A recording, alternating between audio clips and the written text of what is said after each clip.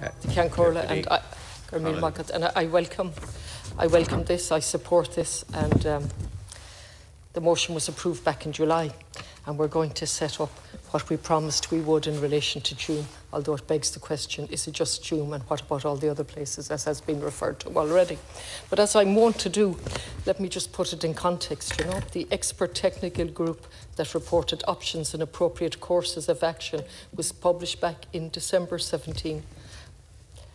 The government announced a forensic excavation in October 18. Minister Sapone made some comments about taking the right actions. In November 21, when nothing had happened, Dr. Niamh McCullough, a forensic archaeologist, amongst others, called for a full excavation of the site to happen as soon as possible so that DNA can be identified. And she went on to say, as a forensic archaeologist, I have never walked away from human remains in that context. The measures that were put in place to protect the site in 2017 were temporary measures that were not designed to last longer than 6 months.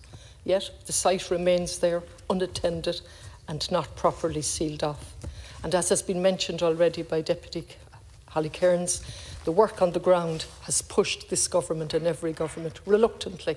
And from day one, I acknowledge your bona fides, Minister, although it's wearing thin and in relation to what you've done in going back on your promise. But Catherine Corliss on the ground, Mary Raftery well before that, and Patricia Burke-Brogan, who died last week, and I want to just say may she rest in peace in relation to the Magdalen laundries and the work that she did, in particular the play Eclipsed. I could mention many, many more, and certainly the groups on the ground have forced us and dragged us every step of the way. I remember being at a meeting in Tuam where the ministers there were talking about closure, such an insult when we wanted openness and accountability. That's the level of misunderstanding, either benign or otherwise, I don't know. Why have I lost faith? Because we've no redress scheme and no sight of it, but what we do know, it's going to exclude anyone that spent less than 6 months. Now, I understand you're in receipt of correspondence from over 30 clinicians working in the area of childhood trauma, and they wrote on the 21st of November in response to the publication of the redress scheme. There is no quantum of time that allows us to think about the impact of childhood trauma. Thus, having an arbitrary period of 6 months exposure is simply that, arbitrary. Just listen to that word now, arbitrary.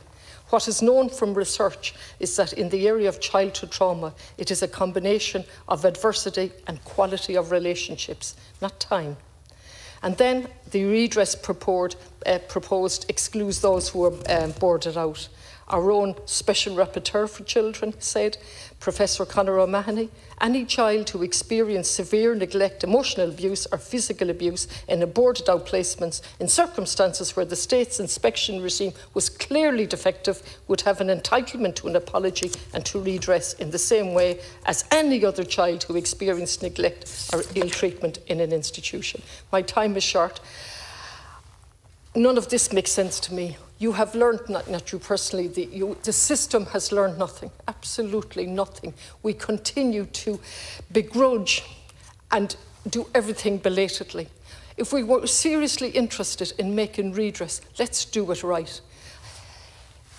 You planned to have an independent human rights review of the testimony given by the 550 plus people who came forward, and you've gone back on that. I don't think you should have ever promised that, because I don't think you were ever in a position to do that, because you were never going to question the establishment narrative that was given to us by the three wise commissioners.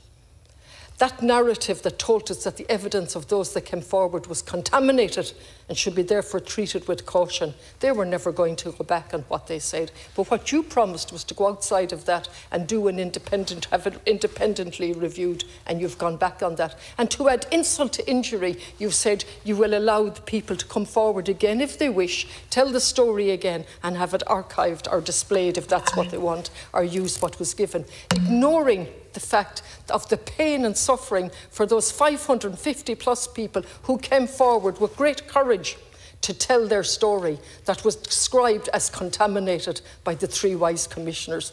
No such caveat was put down for those who came forward from the religious organisations, or indeed doctors that came forward, or solicitors. No such caveat was put there. So you should never have promised that, but having promised it, you should have seen it through, or at the very least give proper analysis of why you changed your mind, and tell the people personally on the ground who heard it through an announcement in the paper.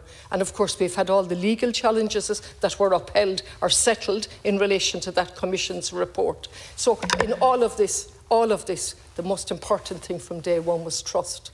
Trust. And that trust is not there. Very much.